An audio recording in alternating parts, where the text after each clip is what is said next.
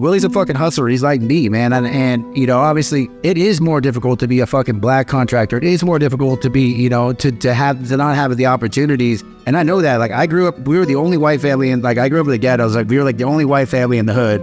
I spoke Spanish until I was fucking, I don't know, 7 or 8 years old fluently, because everybody around me spoke Spanish. Like, people don't understand, like, I didn't grow up with a bunch of money. My mom was the oldest of 8 kids.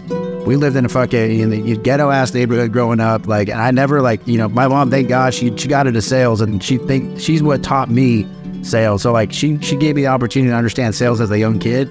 She kind of sold her way out of the ghetto, right? And then I, you know, there, like, my parents ended up losing their house. They got divorced, and I started taking care of everybody else. But you know, I have a similar story where people just think like everything was spoon-fed to me, but like, you know, my real story, you're like, oh shit, first off, I will hit a motherfucker in the mouth, because that's how I grew up. Like, we throwing hands, I don't give a fuck. Like, you wanna fuck around and find out. I had a guy the other day, he said something to me, I was like, I got the money to bail myself out, dog, and I got the money to lawyers too, so like, which part you want, what hand you want to get hit with?